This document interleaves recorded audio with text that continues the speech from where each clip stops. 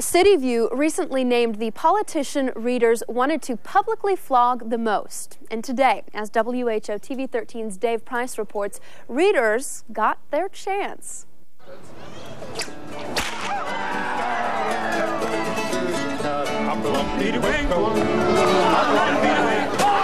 The flogging was fake, but the fruit and the fiddling were very real for State Representative Ed Fallon. Fallon literally took it on the chin from some of his tongue-in-cheek constituents. Fallon's been doing a job that most senators, most representatives in the entire Iowa House have pretty much come to get annoyed about.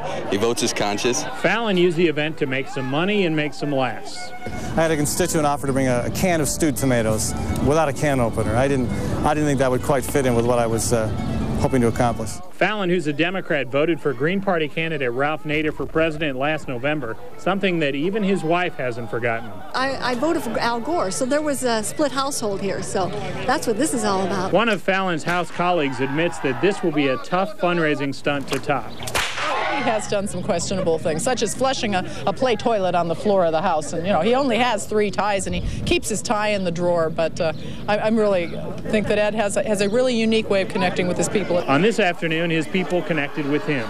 In Des Moines, Dave Price, WHO TV 13 News. A very brave politician.